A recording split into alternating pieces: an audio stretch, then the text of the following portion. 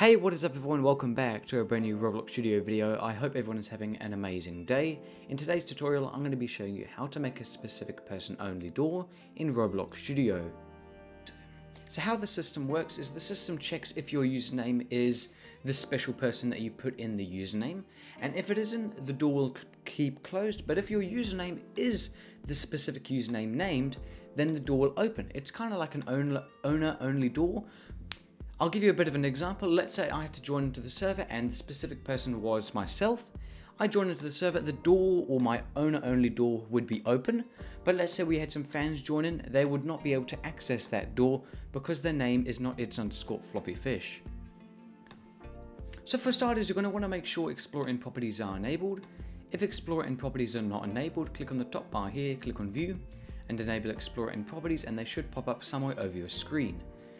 So now that you've enabled Explorer and Properties, you now want to go and insert your part, which is going to be used as the Pacific only door. So we can just make it very basic. For this tutorial, we're just going to make it a simple kind of bit of a door there, wall, whatever you would like to use it as. We're just going to make sure to go and anchor it, and then you want to go and customize your part, change the color up, change whatever the transparency up, change the name, whatever you feel like. Now we will actually have to change the name for this tutorial so that the script can select the correct part to change the transparency and the can collide of. So for this tutorial, I'm going to go and change the part name to player only door, just like that. Door, just so we can find it in our workspace, but you could do something like part 1, part 2. You just want to make sure that there is not two parts with the same name in Roblox Studio, or the script will get confused on which part you actually want the transparency to change from and whatnot. Once you've finished customizing your part, you want to head over to Starter Player, click on the down arrow next to Starter Player, and then you want to click on the plus button next to StarterPlayerScripts. You then want to insert a local script.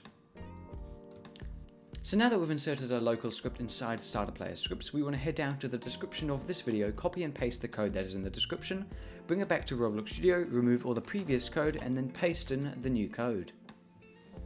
So we're going to have to change quite a few things here, so you're going to want to follow along. So on line 2 where it says local door, we're basically identifying what our door is. I'll do a bit of a run through on actually what is all happening here shortly, but we're just going to go and change everything that we actually need to change to be able to make this door to work. So what we want to do here is we're identifying on what our part actually is. So our part is in game, the main game, to the workspace folder in Explorer. Then we're doing WaitForChild because the part inside workspace is the child of the parent, child of the workspace, for example. So it's almost like a family, I guess you could say.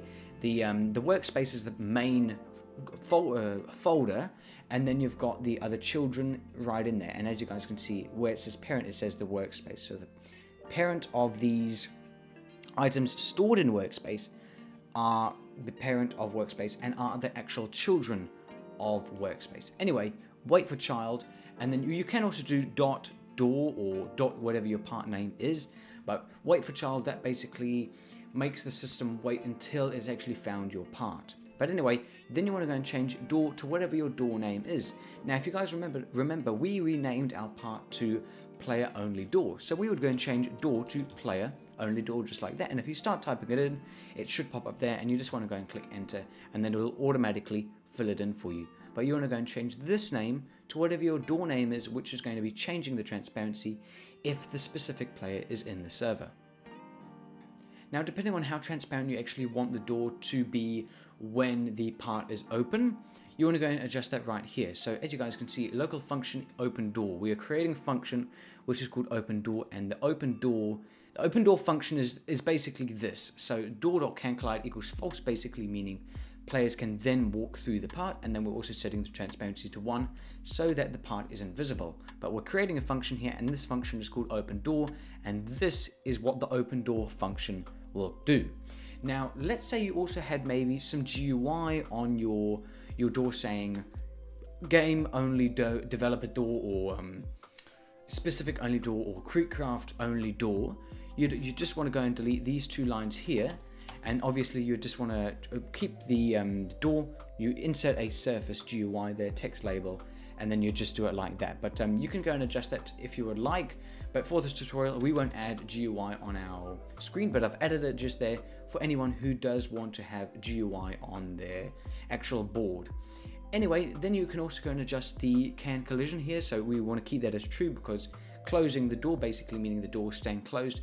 The can collision will be true, basically meaning no one can actually walk through it except the user, the specific person.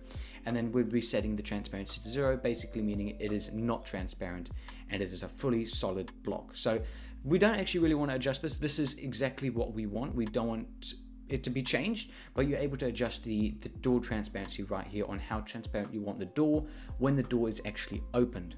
Now here on line 17 it goes if player.name equals specific person. Now specific person is our name up there, which we actually still need to change. Then the open door, then the function will go, which is the open door, then open door, which would change the Door.CanCollide Door.Transparency. Else, so if it isn't the specific person, else, then it will close the door, making Door.CanCollide equals true and the Door.Transparency equals 0.